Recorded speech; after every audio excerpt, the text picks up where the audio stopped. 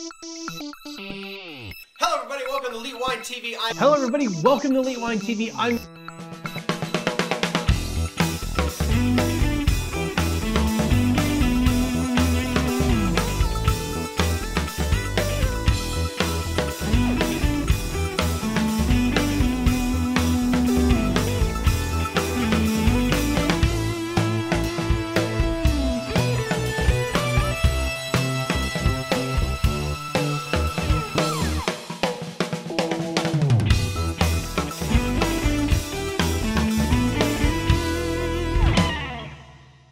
Hello everybody, welcome to Elite Wine TV. I'm your host Mark Fusco here for a special edition show. I'm here with JC Diefenderfer. Diefenderfer. After we went over this for a few minutes beforehand. So he's the director of winemaking for the Hope family wines. So you may recognize the name Austin Hope, and that's the wine I have here. I was part of a little Zoom type of call a few weeks ago, maybe 2 or 3 weeks ago, with 3 different Paso Robles wineries, Austin Hope being one of them, and Austin Hope was on the call, and along with J. Lore and Dow, and this was actually one of the wines that we did, and so I saved some in the hopes of doing some interviews, and I got an interview, so I'm really happy about that. So JC, why don't you kind of tell us about you? How did you get here and into the winemaking business, and we'll go from there. Well, perfect. Well, thanks for having me here, Mark. It's a pleasure to be here. So a little bit about who we are and at Hope Family Wines. So Hope Family Wines, the Hope family came to Paso Robles in 1978, and they started planting grapes here. And at that time, Paso Robles wasn't even an AVA at the time, and it was just starting. There was about 24 wineries here, and was very kind of in its infancy. And so they started planting, and they started with Chardonnay and apples. And they figured out that neither was the number one thing here. And so they moved to Cabernet, and Cabernet's kind of been king here in Paso Robles. And so they started planting Cabernet, and they actually were one of the largest growers of Cabernet in Paso in the beginning. In which that's kind of where a winery up north saw us that produced Liberty School, and we started producing the wines for Liberty School, and then it kind of grew from there. Triana started, and in 1996 we took over Liberty School, brought it down here, came up and started the brand Triana to really showcase what Paso Robles was becoming as a great wine region. And that's when Austin started taking over the operations. And at that time, Austin and myself, we've been friends since we were 11 years old. So kind of really grew up together. Austin is, if any of you know Austin, we're the yin and yang of each other. He is a just big personality, lots of ideas. Really likes to see things and go for it. I'm the person that makes things happen, and we've been like that since high school and growing up. Kind of where the name of one of our brands, Troublemaker, comes from. It's kind of things that we've done. So with that, we started building the winery, and he asked me to, hey, come on, help him start to build the winery. And that was 1996. And so I helped put the winery together, get it built, get it started. At that time, our winemaker was Chris Phelps out of Dominus that came over to help us start the winery. And I worked under Chris for the first 3 years, and went back for red wine production up at Davis, and went back for studying at that point, and worked under Chris and took over from there. And I took over Liberty School at that point, and then grew from there. And then in 2001, I became director of winemaking for all the brands, and we grew from there. Where we're at now, we have our estate winery, which is all Rhones. There's the Syrah, the Grenache, the Mourvedre. We do a little Roussanne there. So everything's there at the estate, and then all the other wineries that we use, or all the other vineyards we use, is either contract or leased within our program. We have kind of in the last few years really pushed. We were one of the original people that jumped on with the SIP certification in pastoral sustainability and practice. And we've really pushed that to all our growers. And so we're up to about 94% SIP certified right now with all our growers. And our goal is to have it 100% within the next 2 years. So we're a big push on that and been on that board and been working with them for that. Can you, go ahead. With SIP, can you kind of, if people don't know what SIP is, can you kind of explain what that entails? So there's a lot of sustainability practices. SIP is one of them. Organic is one. Biodynamic.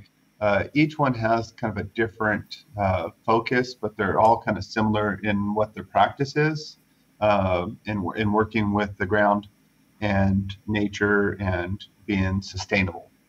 SIP is sustainability in practice is what it stands for. What it means is that all of our aspects of our business are sustainable. And what we do to figure that out is we go through our vineyards and how do you farm?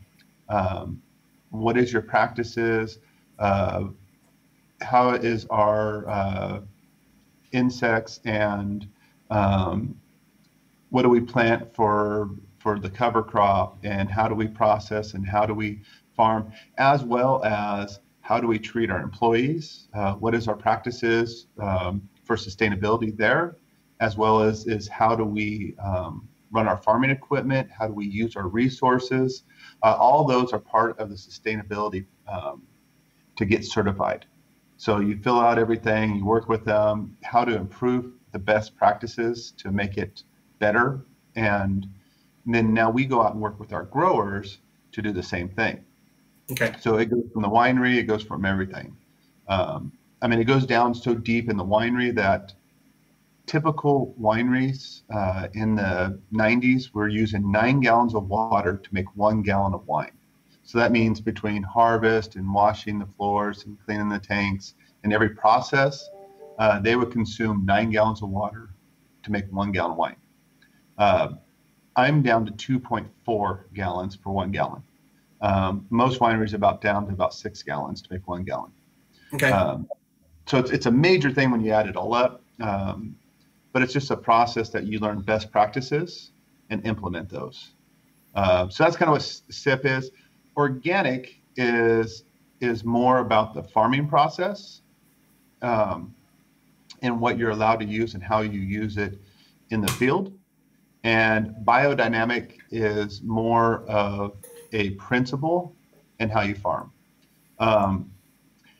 Biodynamic, and one of the things that I really like about biodynamic too is the amount of time that you're in the field noticing what is happening. I think that is one of the major parts of biodynamic is that anyone that's out there watching everything, you're going to do a better job. Yeah. In terms of how things are done, you know, there's a lot of discussion there. Yeah. I think, you know, bio has a lot of great aspects to it. And, you know, I like if a winery can at least do something sustainable, organic, bio. I mean, I think if you are doing the least amount of conventional farming possible, I think it's great. I know there's some parts of the world that is kind of hard not to have some conventional farming, like places like Germany and all that.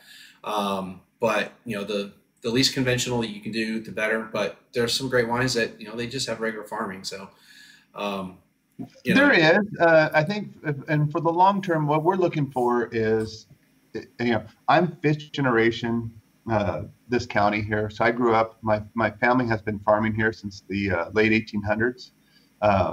So a lot of the things that we have done is almost reverting back to a lot before then. I think as chemicals came out to help people, I think we got a reliance on those, and it's been a little bit more than, you know, and then everyone's kind of going back to, hey, how do we use nature to help mitigate some of the insect problems? How do we use nature to help in the farming versus kind of the term that we use here is like nuclear farming, Mm-hmm. where through the 70s and 80s that all the fields were bare from weeds because anything that showed up, they would spray, spray, spray. But then you would also lose a lot of beneficial insects. Um, and those are things that we kind of learned that, oh, that process is better. Why don't we go back to that and blend it all together to make a better process? And I think that's where SIP came in, was what is the best practice for the soil to make the soil living, to make our beneficial insects and beneficial population increase? What kind of cover crop and plants should we plant to incentivize that, and also help with the water retention and water usage? How can we take our cuttings and winery waste and reincorporate that back into the vineyard to grow that health of the whole vineyard? So a lot of those processes is what that became. Very nice, man. And thank you for doing that. I really appreciate that. Yeah. So I kind of interrupted you when I know where you're going to go to next, but I really wanted, I feel it's kind of important to kind of highlight that. So where were you going to go next before I interrupted you? Well, just kind of going through the growers, and then we started building the winery, and from that, we look at, so our brands are something that are meaningful to us. I think it's something that we've come from. So we have, Liberty School, which is the great everyday wine that really showcases what true Paso Robles is. It's a great value. We have Troublemaker, and Troublemaker was a kind of a compilation of things. And it's kind of funny that, everybody, when you say that name, it really clicks with everyone. Everyone looks at it and says, you made this wine for me. Right. You're thinking of me you're thinking Troublemaker, and everyone just loves that. But then when they try the wine, they're just like, wow, this is actually really good. And so what Troublemaker is it came from Austin and I were growing up. A lot of times, Austin was asked to take a little break from school. So that week off, his dad would send him in the fields to work and hoe weeds and work in the field as labor. And Austin always loved doing that. So that was something that we've always, we got stuck out there. Austin and I, and we were in 8th grade, we used to be out there hanging wires and training vines and doing vineyard work. And that was how we made money to go snowboarding and how we, had fun. So that was just something that we always did. And so Troublemaker was that perfect name. And it was also, at the time, as everyone was looking for single varietals, the vintage was a major thing. So Troublemaker is a multi-vintage blend of multi-varietals. So it's Syrah, Grenache, Mourvedre, with those Zinfandel, Petit Syrah in there. And so it's wines that taste good together, wines that are symbiotic together, that work together. And so we would do blends, they're multi-vintage. We would make wines how we want to make wines and not worry about anyone else. And so that's kind of how that one came about. And it really kind of took off, and people love that wine. Austin Hope was one of the newer ones that we just did. So Austin Hope was kind of the culmination of, we've been doing Cabernets here since the late 70s. Triana was kind of our flagship Cabernet of Super Paso. What is the best that Paso can do? And then we kind of ramped up and we started developing a lot of these vineyards. And over the years, Austin and I really grew up in the vineyard. And I think that was our major love and our start there. And then the winery kind of blossomed from, what you do in the vineyard to make the wines that you felt that you could make. With that, the Cabernets in Paso, we've been on a really fast learning curve.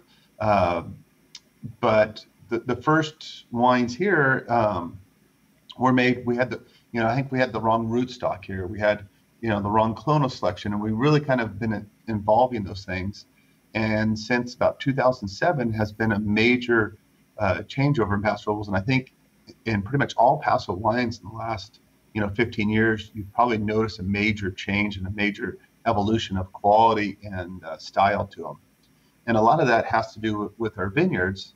and finding the right rootstocks and finding the right clonal selection that works in Paso Robles. And I think we've really found that. And so Austin and I have developed a lot of vineyards in the great sub-AVAs of Paso Robles. And now that those have been coming online and doing well and developing really well, that's kind of where we started with the Austin Hope brand, to kind of be the best of the best, and what vineyards work the best for us. Let's take those wines, and then we go down to the sub blocks. What best blocks in those vineyards do the best? And then that's where we started with Austin Hope Cabernet. We do a little bit of the Austin Hope Reserve, which is, basically we select out of the Austin Hope Cabernet what were the best barrels, and a little small amount becomes the Austin Hope Reserve. Okay. Well, very nice. So since we're on the subject of Austin Hope, I mean, this wine is really delicious. I mean, I actually had a glass of this at lunch today. Had it with some pasta. My dad tried a little bit. He was like, "Oh, that's good."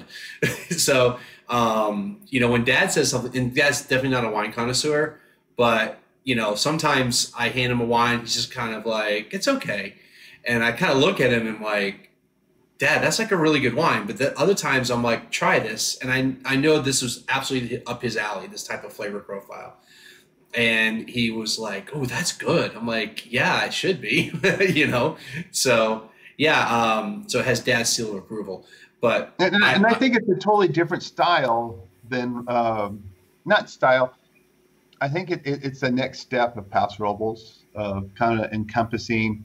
You've had wines with great fruit, wines with great texture, tannins, structure, and putting it all together into one wine.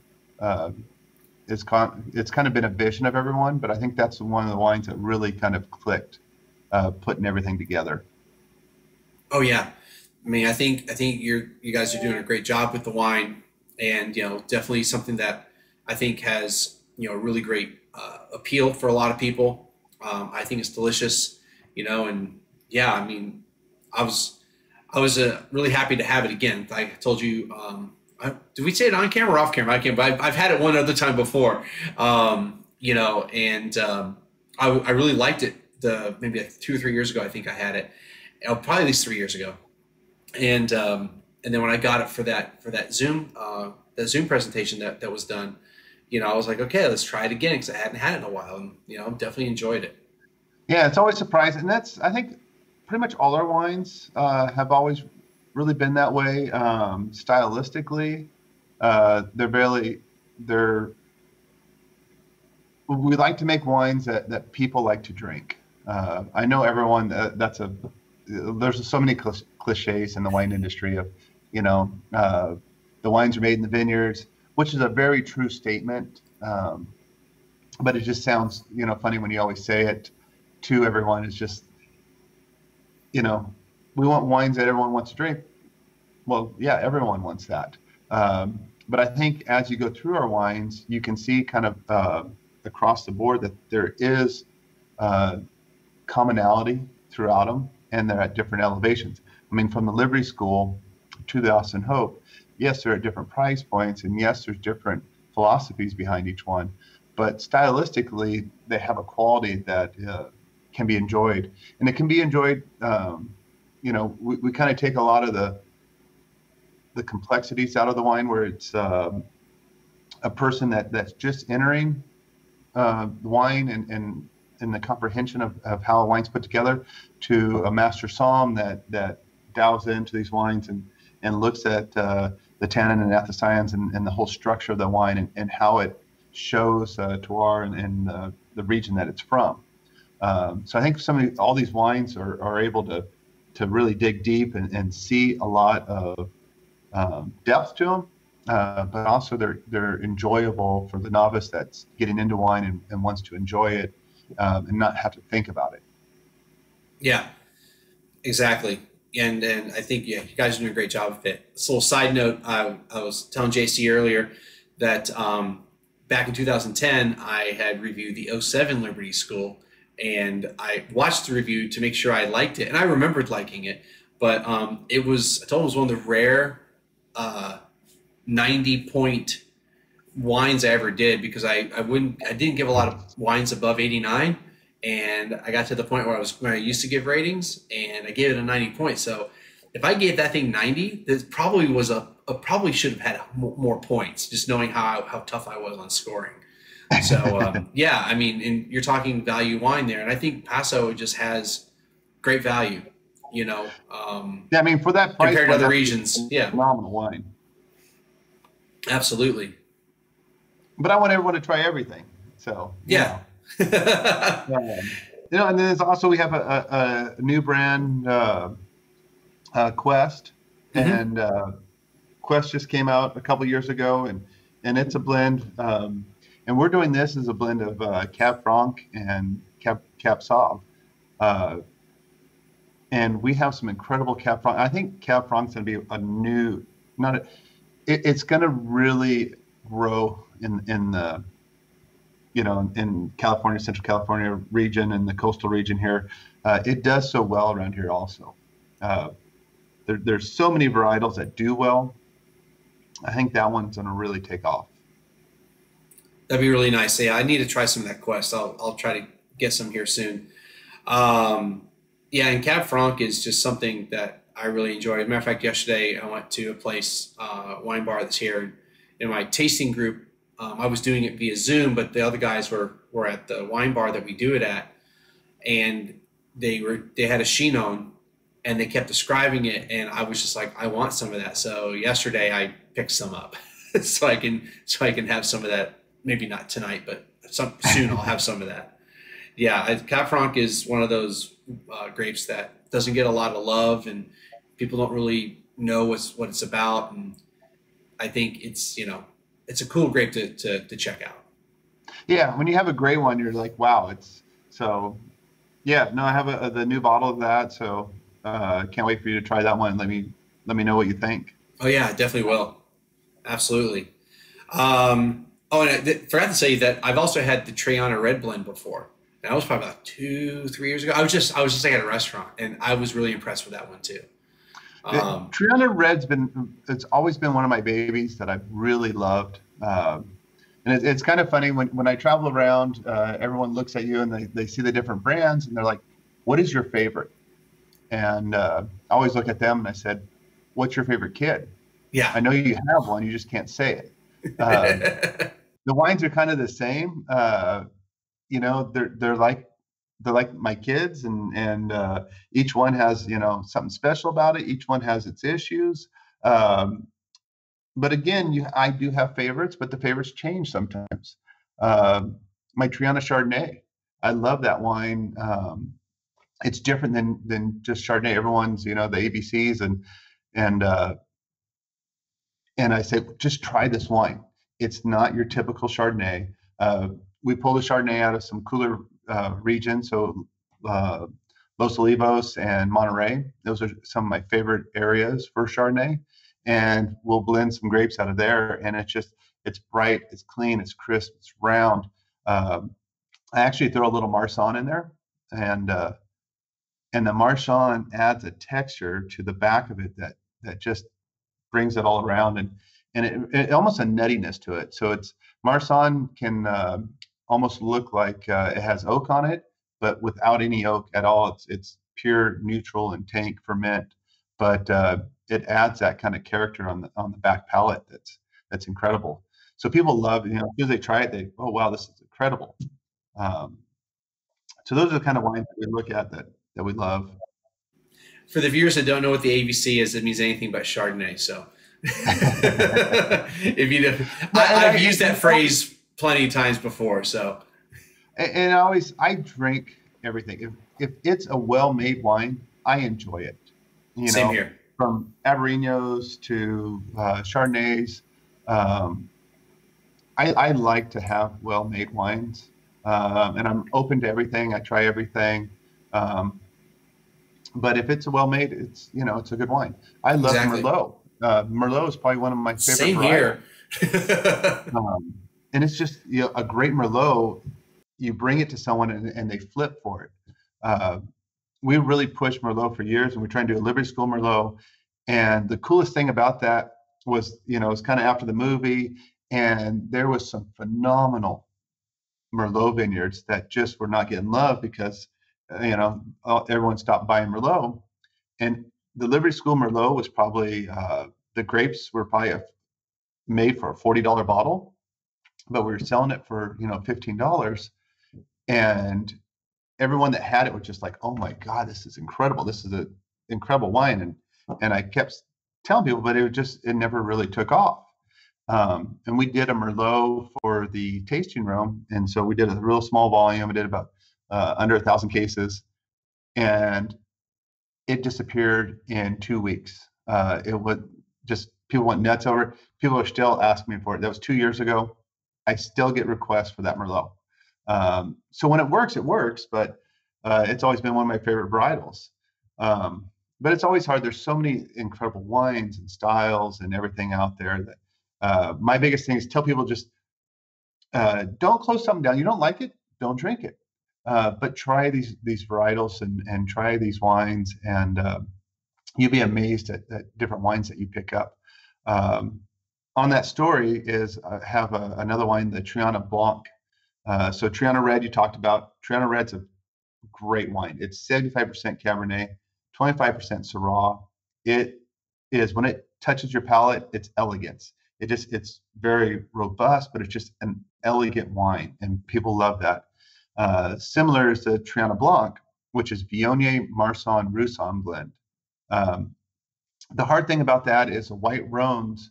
Rarely people go into a store looking for a white Rhone. And it's a wine that I recommend because it's almost like you have an epiphany when you try it. It's an incredible wine. It's oily and viscous and lush and rich, but it's also clean on the finish. It's a white wine that you can put it after you have red wines. Taste red wines, taste this wine behind it. It's almost like a lemon sorbet. It cleanses your palate.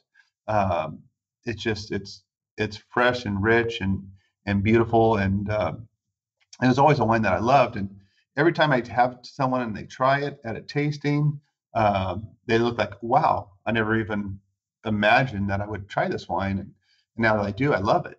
So it's always a crowd pleaser. And if you ever have like a wine tasting, or you go to a friend's house and you bring that, it always surprises them because no one knows anything about it. But when they try it, they're just, wow. So. Oh yeah. Do you think that's like a good substitute for a Chardonnay? If it is, it's a bigger white wine. And when I say bigger, I mean more of it, the viscosity to it, the texture. It has an oiliness to it, a richness. So it's a great, wine if people want to try something else other than Chardonnay, but also have something that has weight and structure to it. A lot of people have it. A lot of red wine drinkers love it. So we always say it's a white wine for the red wine drinker, just because it has that texture, that weight, and the structure to it. So yeah. Nice. It's not a light and fruity wine. It's more of a, it has some viscosity to it and some really big depth to it. Some wineries here in Texas are having some good success with all three of those grapes as single variety wines. You don't really see a lot of Marsanne or Roussanne on its own, but a couple wineries are doing that, and it's pretty incredible to taste them on their own. I mean, granted, it's Texas terroir, not Rhone, but it's just incredible to kind of see what these grapes can do on their own, and then when you combine the three or two of the three, it's really great. Yeah, I mean, they really complement each other. They are wines that can grow in cooler climate as well as warmer climate. And they do really well in both. They have two totally different styles in those, as you can imagine. But the Viognier we do is out of Mercelet Vineyards up in the San Lucia Highlands. So the neat thing about that is we can pick it very ripe. So we're picking it at 26, 27 bricks with TAs of 1 still, or 10 on the grams. Okay. Wow. So extremely high acidities to them, but rich and lush. And so it's, high sugars, high TAs. It's retained its acidity. It's very ripe, but it's just an incredible wine. And a lot of people, I'll pull them out of the barrels and pull samples, and they're just like, wow, this is so good by itself. And then you take the Marsanne, and I'll leave a little bit of the Viognier in the glass, and then I'll pull some of the Marsanne and put on top of that. And then they're like, oh, wow, this is just, they're two, when you put those two together, it's just amazing what they do to each other. Mm-hmm. That's cool. It's a fun thing to do in the cellar, and it's, you make it look like it's like a magic trick, and people love it. And it's always nice when you already know what's gonna happen, Right. But they feel like we almost discovered something. But I love going there and doing that, and people, it just, those little things in life kind of is, if you listen to a lot of stories from different winemakers, these are things that changed their course in life. They were like, hey, I was going to go be a computer programmer, and I was at a winery, and we did this, and I decided this is what I want to do. A lot of people just kind of did that. I think, Austin and I are really blessed that we grew up doing this. And it's kind of funny that growing up, this wasn't our plan. I wanted to be, among other things, I wanted to be a circuit board engineer growing up, which they don't even make circuit boards anymore. Right. But that was something, I was, growing up, we worked in the vineyards, we worked in farming. That was something that we had to do. It wasn't something that we saw as, this is our career path, or this is what we're going to do, or, we have to do. It was just something that we did growing up.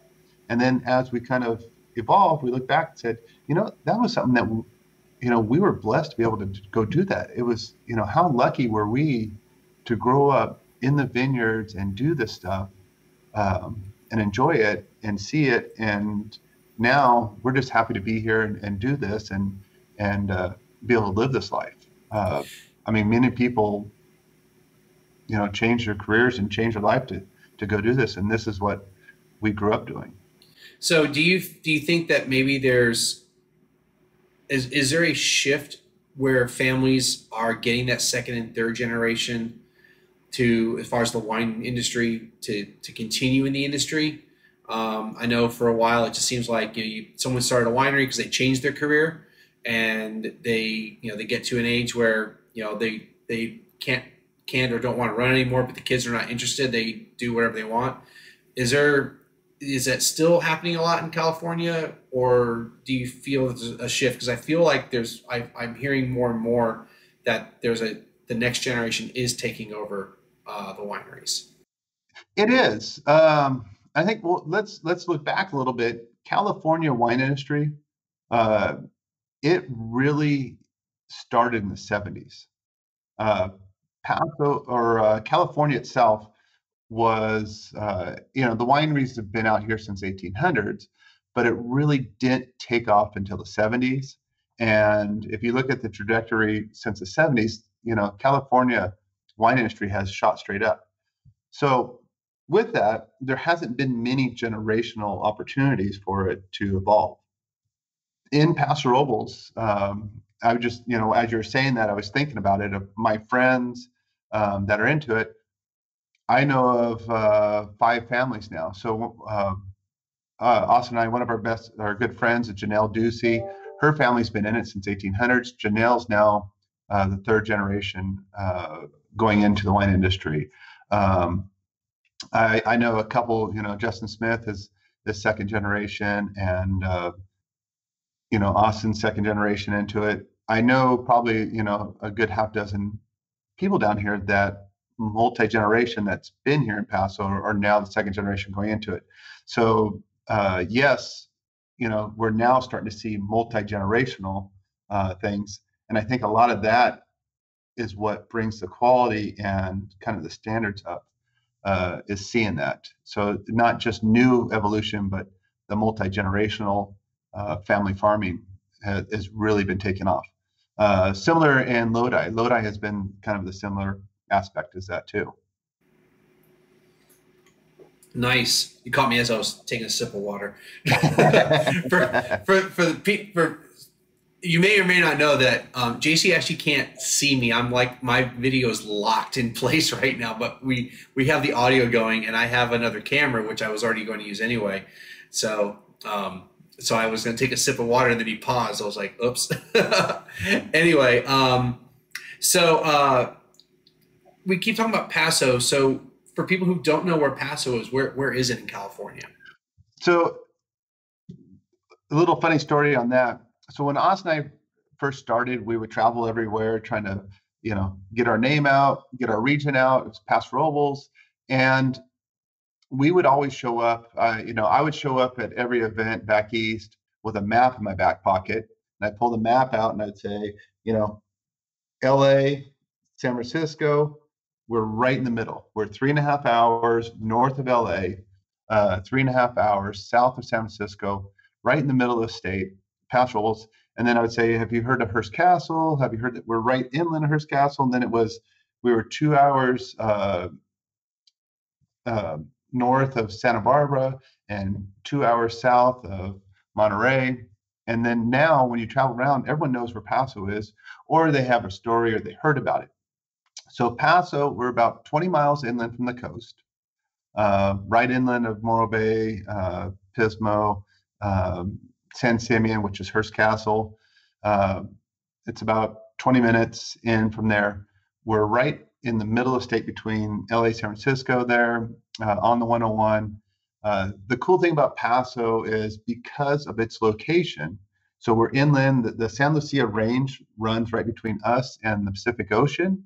So Paso will have 100-degree days, but it'll have 50-degree nights. So the diurnal temperature shift is one of the most in the state.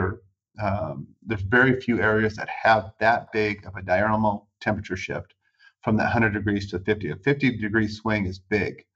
So a lot of times it's 100 and you'll walk outside if you're going out to dinner and you'll bring a jacket with you.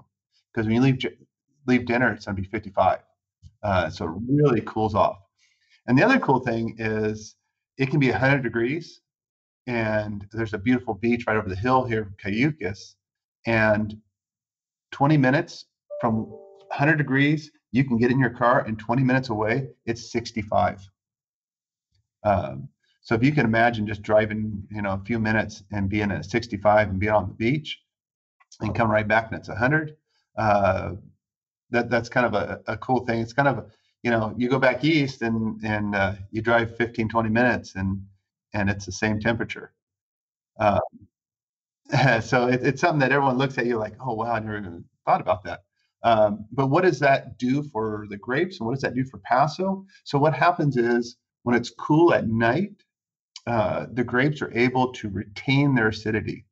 The heat during the day, what that does is the ripeness, but also there's a chemical compound in grapes called mercaptans.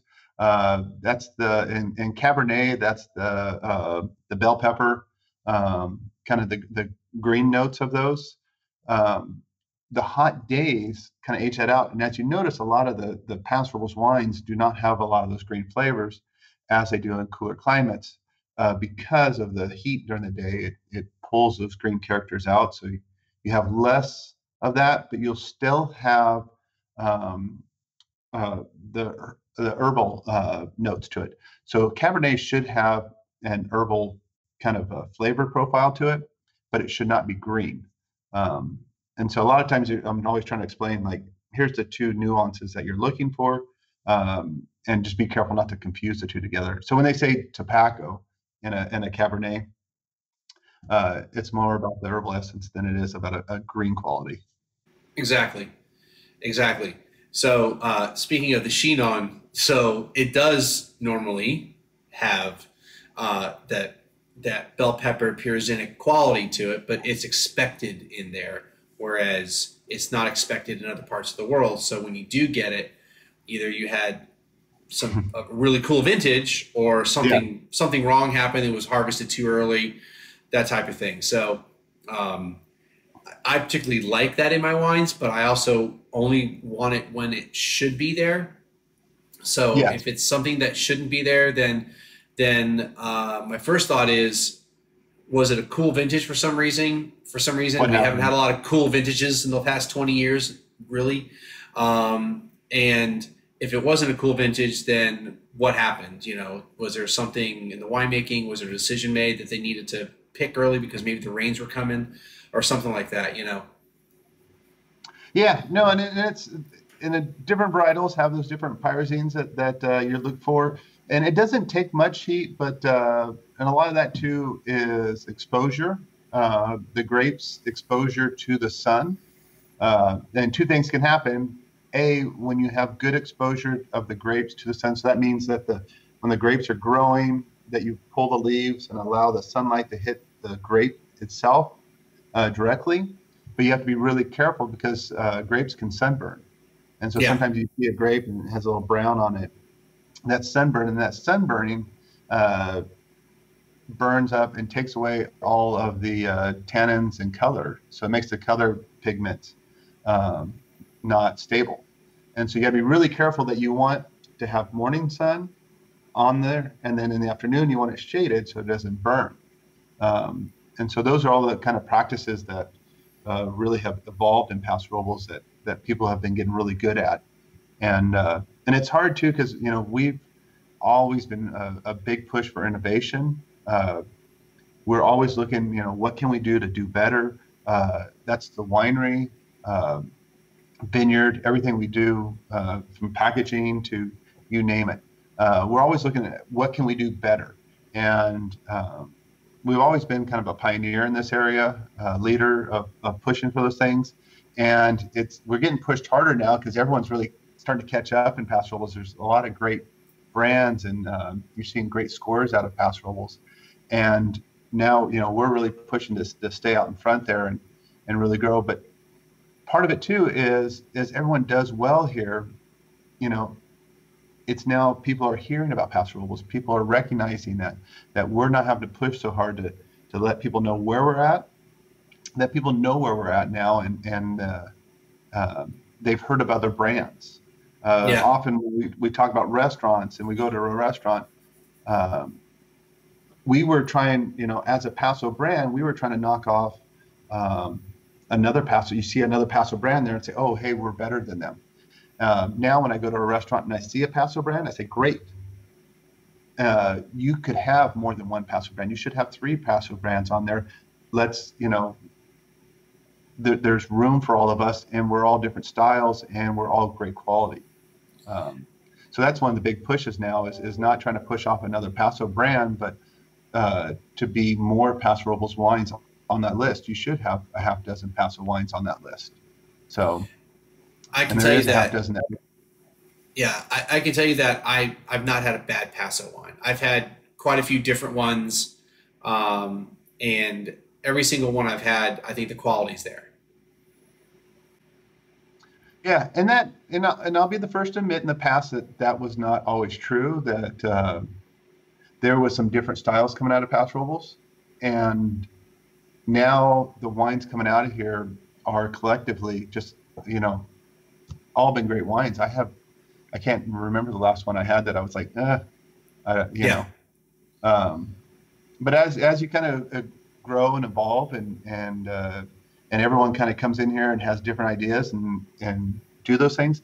Now we're having different styles of winemaking, kind of similar wines, but slightly different styles, and everyone's kind of putting a little bit of their signature on it, which is great. And it's being a consistency of that I love to see those things, see the different wines, and then you can kind of show people around, say, here's some different signatures that you see on these wines that can be done in Paso. All right. So you've mentioned styles, and you've kind of already touched upon it with the brands and what they have going for them. Is there between the brands, is there like some dramatic or maybe not some dramatic changes in how the wines are made? Is there like some type of thing that, with Liberty School, you have some certain type of winemaking style or techniques that you're going to use with that versus, say, Austin Hope or Troublemaker or any other brands? Yeah, we have our own style for each wine, kind of through evolving. All the wines are made similarly.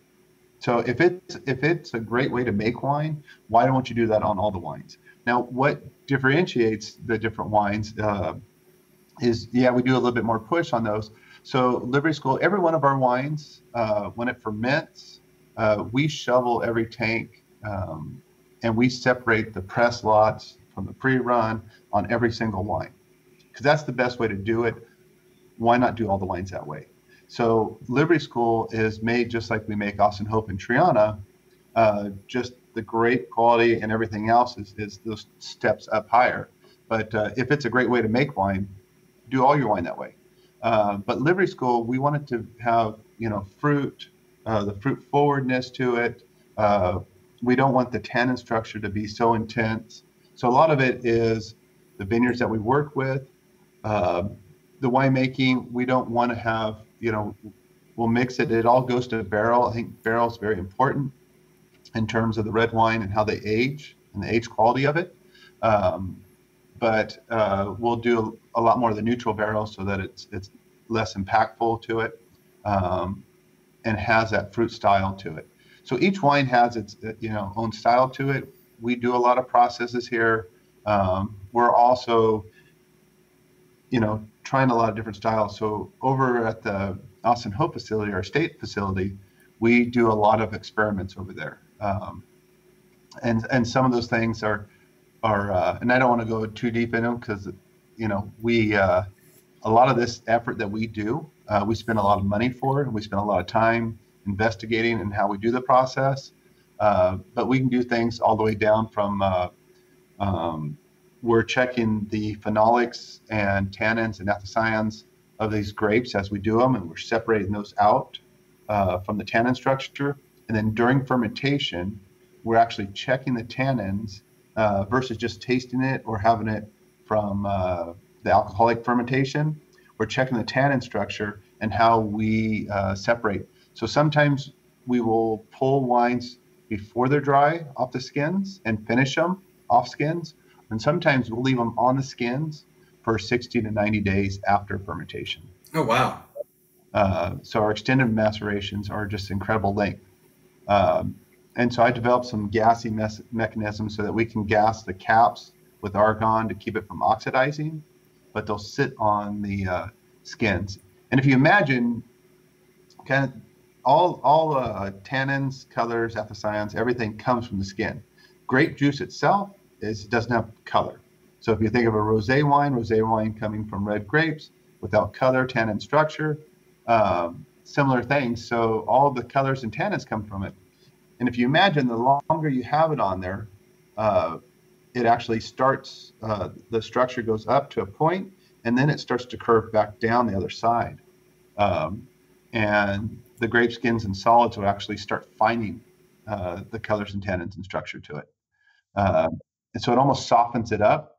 And you can almost get an aldehydic kind of flavor to it, and then you can pull off, and then that's where you have that style there. So a lot of that is experiments that we do, and then we implement the successful experiments into the big winery on everything else we do. All right. Yeah, you were talking about the Livery School being a lighter version. When I watched that review, I said the tannins weren't like really big. It was easy to drink. It tasted really good, and but it felt like it was a lighter cab than maybe I was expecting, because I especially at that point in my wine drinking career, I expected cabs to have a lot more tannin to it. I think it just kind of surprised me, and it was a good surprise. No, and I think it's elegance. It's not that it's soft, but it's an elegance through it, and that's always something harder to describe to someone. Is some wines can be softer and just don't have a structure to it, but sometimes you can have great structure with elegance. So it doesn't have to have a grippy tannin structure on the sides there. It can have just the smooth tannins, the fruit and the style, and it all balances well together. I was telling you earlier, we were doing a few new brands, and so right. There's a brand new Livery School Reserve, and that kind of really goes with what we just talked about in terms of the fruit and the style and the weight of it, without having that grippy tannins or dry tannins to it. That was kind of the focus on that Livery School Reserve. So that's you talked about the '07 and how it had that flavor and that structure to it. That's what we're doing with that reserve. So it's going to have big fruit, great kind of a whole package to it, but very elegant and easy drinking. That's cool. I look forward to seeing that soon. So yeah, we always have, we have new projects and new ideas, and Austin is that person that's always, what do we want to do? What do we want? What's our goals here? And then my ideas are kind of, how do I make that happen? And what is the best way? So we really, we're very focused on everything we do, and each one of these things. But there's always the little tweaks and ideas that kind of evolve from each one of our wines. If we could do every one that we can think of, man, we would have 100 out here. I bet you would, yeah. It's just we do. I do 22 different varietals in here. There's a lot of wines that you never see that we do. I do a lot of little stuff that we do for personal use, just to kind of, that's how we learn, that's how we evolve. Austin and I have been here for doing this here 23 years, and all through those years you're innovating and trying new things, and every time you think you have it and you have it all figured out, you learn something new, and it keeps evolving. So throughout this, we've been talking a lot about Rhone varieties, and I went to the Rhone Rangers website, and I see that you're listed as one of the wineries. Do you want to talk maybe about that, maybe what that is? And as I checked out some of the wines, you definitely have some Rhone variety wines in there too, with Syrah and all that. And so it's and Paso Robles is a unique area because we have so much different climates, subclimates. If you look at a map, and that would have been, I was Don't worry, I'll have one up. I've got maps. We're good. and I'll send you a little. I got a couple cool little sheets on that, on the different areas. So if you look at the side profile of Paso Robles, we talked about the San Lucia Mountains at start. So those mountains they're only about 1,800 foot, but the top of those mountains are the first ones that the storms hit from the Pacific. And so when they hit there, that averages is about 52 inches. They can get up to 52 inches, averages 30-something inches of rain every year. For us in Paso, that's a lot. And then as you go over that hill and it drops down to the city proper, the city is about 800 foot. In the city, they get about 12 inches of rain. Oh, man. And then as you head east to the Shannon area and the highlands out there, they get 6 inches. So this is all within the Paso AVA. It can go anywhere from 50 inches to the max to 6 inches. So that's a lot of rainfall difference. And we're a Mediterranean climate here. So what that means is all of our rain comes November, December, January, kind of February, kind of the winter months. We get no rain in the summer. And, it's a cold winter, dry summers. And with those climates, that kind of, dictates of where the different areas are. So the Rhone areas are kind of on that west side is kind of where it does well. On the east side, you can do styles kind of like Australia with the ripe and lushness. On the west side, there's some really cool areas that you can do a lot of that Northern Rhone style. Wines a little bit tighter, the tobacco and the neat fruit there. So Paso has opportunity to do some great things in terms of like Rhone wines. Also, it has some well-drained soils and the drier climate, so the Cabernets and the Bordeaux styles. So it's an area that really mixes the different climates that needed to do these different wines. So Cabernet was always kind of the first grapes in Paso Robles, and then kind of through the early 90s and mid 90s, a lot of people started in the Rhones, and we started getting a lot of accolades for all the Rhone wines we've got some 100 Point wines that, out at Saxum and Lene Colado, which are our next door neighbors there on our estate vineyard. And, Austin, with Austin Hope Syrah, we were the top 10 wines of the world a couple times in '01 and with our white Rhones. So it's kind of cool to be in an area that we can really do Bordeaux and Rhones really well. And so our estate vineyard, as I said earlier, was all the Rhones, and that's an area that's a Templeton Gap. That's the coolest kind of sub-AVA Paso Robles. And so with that, we're part of the Rhone Rangers, kind of really promoting those. Rhones, I don't think, have as big of following as Bordeaux wines in terms of the wine world. It was always, winemakers love making Syrah. Wine critics love drinking Syrah. It just never really took off, I think, in the consumer side of it. So it's something that's always been a passion of ours. We love, I love drinking the Côte Rôties and Cornas and all the Rhone area. So Hermitage is one of our favorites, and Condrieu, I love the Viogniers there. So those have always been passions of Austin and mine that we loved. And with that, we wanted to kind of showcase what Paso can do. Topless Creek does incredible Rhones out there at their areas. Oh yeah. They're really wines. Yeah, I mean, talking about especially like Syrah and the Rhone, the Rhone varieties and Syrah, those of us in the industry, we love those wines. And while Australia, really hit the Shiraz thing, right, and people know it for that, a lot of people don't make that association with like the other ways to make Syrah. And it was about 3-ish years ago, I was at a lunch. It was another winemaker was in town for a lunch with all of us, and we kind of was asking about how to sell Syrah, because it can be difficult. Like, and this is more of my restaurant days. So, Syrah, I mean, unless it was from Australia, it was kind of difficult to explain to somebody why they should be drinking this amazing grape instead of Cab. I mean, that's cool if they want to drink Cab. I'll serve whatever they want. I'm there to make them happy and with a smile and give them some really great wine.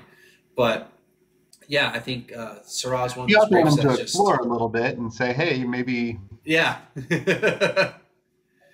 try this. Might like it.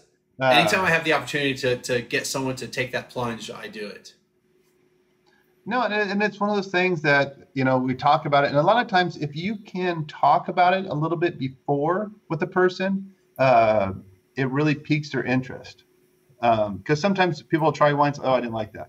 And they don't have, the correct framework of what it is. But when you kind of explain what you're going to see, and then they see it, I think people really enjoy those things. And the Rhone wines have always been a big passion. And it just, I like the styles and the fruit and how the structures are of those wines. I love the white Burgundies. Sancerre is I think, one of my number one wines for the summer. So I like to explore a lot of these different wines. Also love the Spanish reds and Priorats and the structure to those wines. And I think some of those have kind of given us a lot of our ideas of styles of, being a very structured wine, but elegant. So those are the things that, we take a lot of clues from those of those different styles. And I love to see how those work with us and show the Paso region and what Paso can do. And I think we're kind of, really lucky to have an area that has diversity of Paso Robles, of the soils, of the rainfall, the temperature. And if you look on that map, you see those 11 sub AVAs, and we just came out with those sub AVAs recently, and I don't think you'll see those on the labels too soon. But really, what it does is allow people to kind of dive in a little bit more of what each one of those areas mean to Paso Robles and why we have those. So, Absolutely, yeah. I don't have anything else in my notes really to chat about. Is there anything yeah, that you sorry to want bring it on. if you have anything that you want to touch on that maybe we haven't done? No, I think that's hopefully. I can talk for days, and I wasn't trying to Yeah. get too deep in everything, but you know, I can tell you a the lot. same. So, We can go on to days of everything else, and we can talk about the forest of France for the oak programs, but we won't go there. yeah, Uh, that's totally fine. Yeah.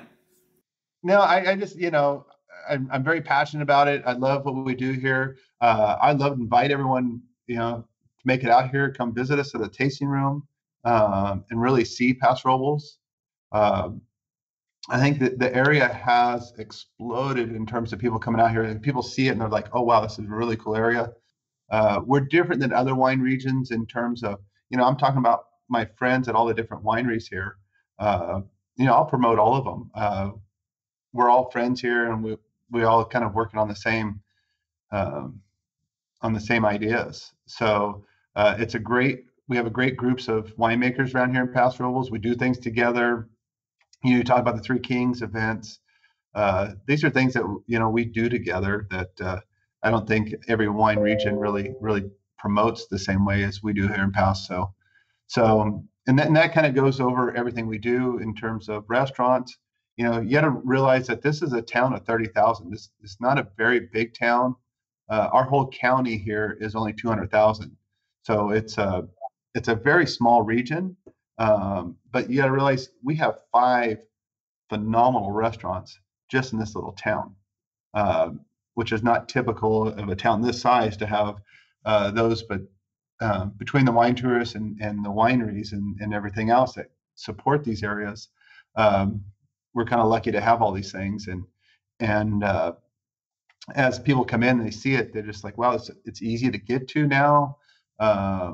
There's a airport, San Luis Obispo, that's half an hour away, so it's easy to get here to Paso.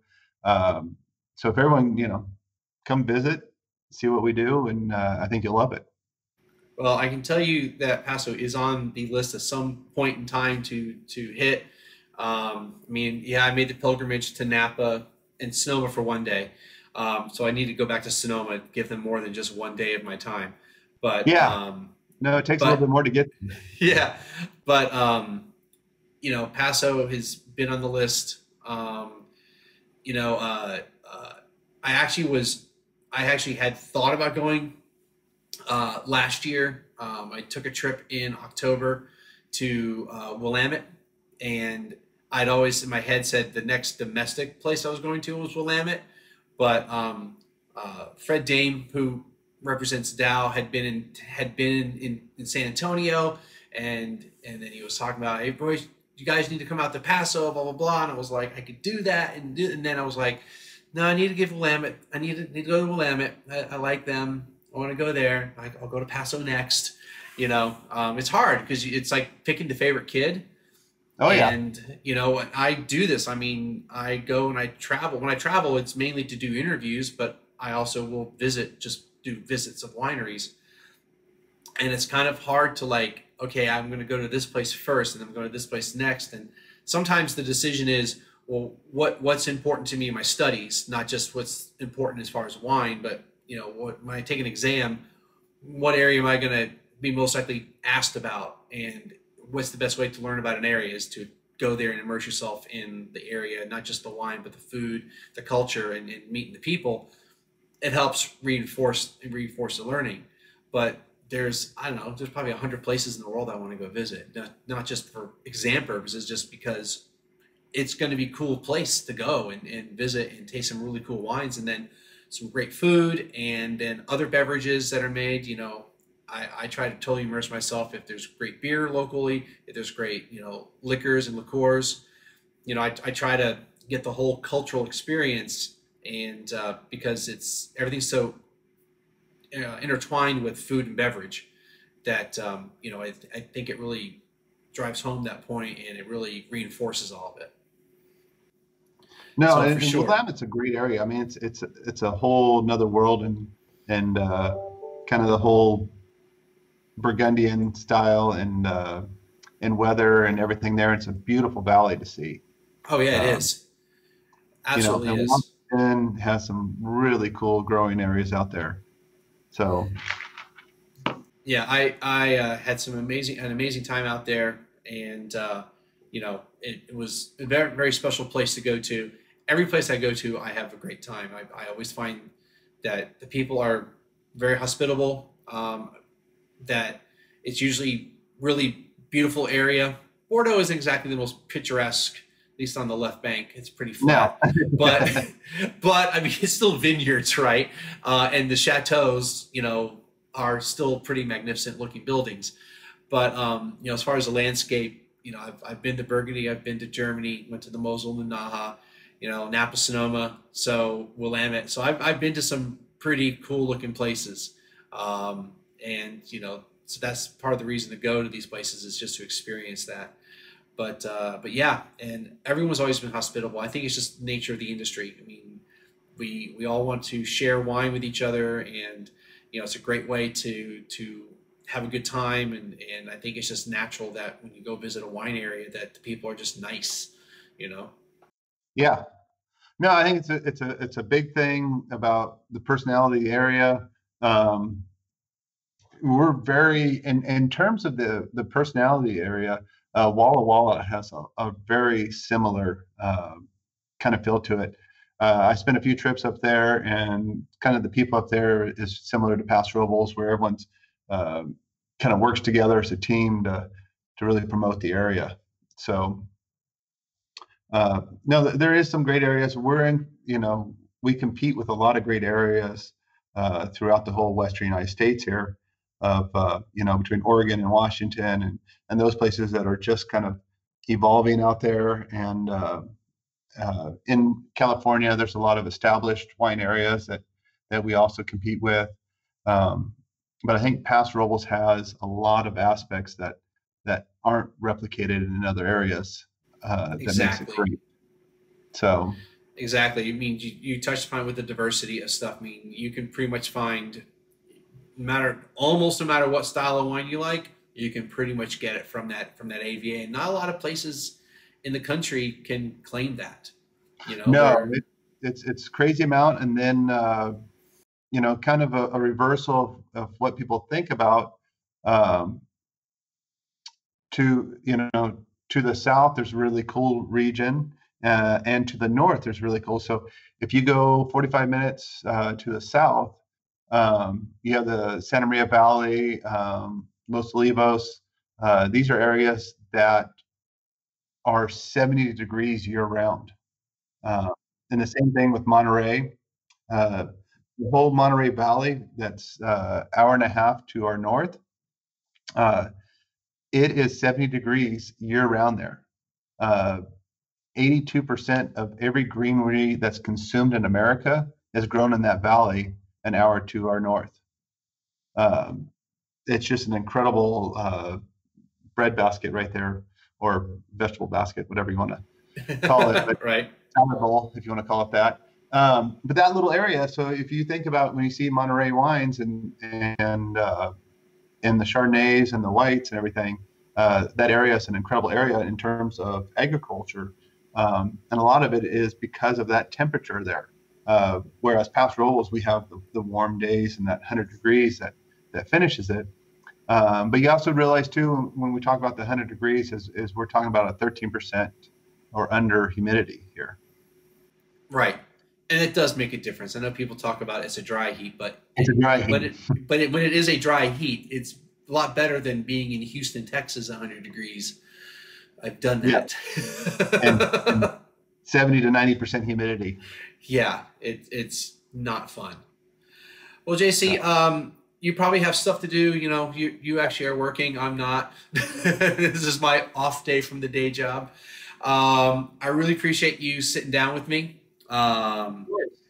and I got a little warning from my recording software anyway. So really appreciate you hanging out with me and spend some time talking about the Hope Family Wine stuff. And yeah, folks, we're gonna wrap this up.